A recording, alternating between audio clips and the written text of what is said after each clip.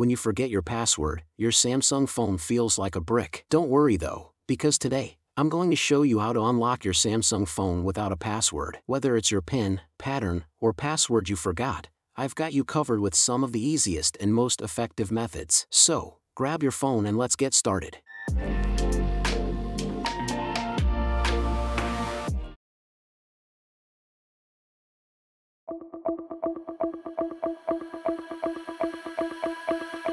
The first method is to try Samsung's hidden code vulnerability. Firstly, click Emergency Call on the lock screen, then enter the code #0\####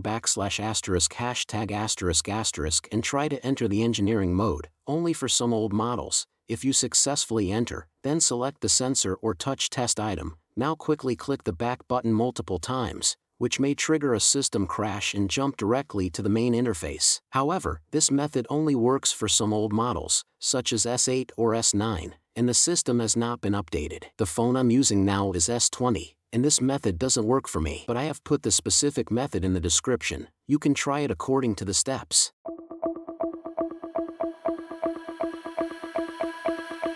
The second method is to smuggle into the settings menu through the lock screen widget. Firstly, swipe left on the lock screen to open the widget panel, then add the calendar or weather widget and click on the event details. But when I tap on calendar, it requires password. It seems that this method doesn't suit me either, and this is a curve saving operation from TikTok. The key to success is fast hand speed. I also detailed this method in the description. You can give it a try.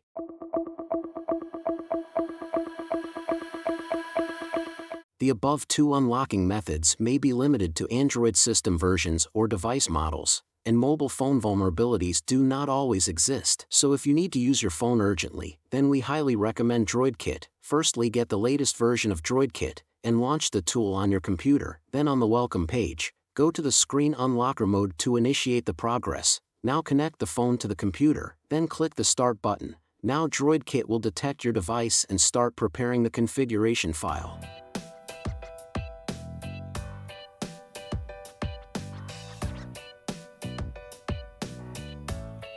After it's complete, hit the Remove Now button. Now, choose your device brand, then put your device in a recovery mod and wipe cache partition.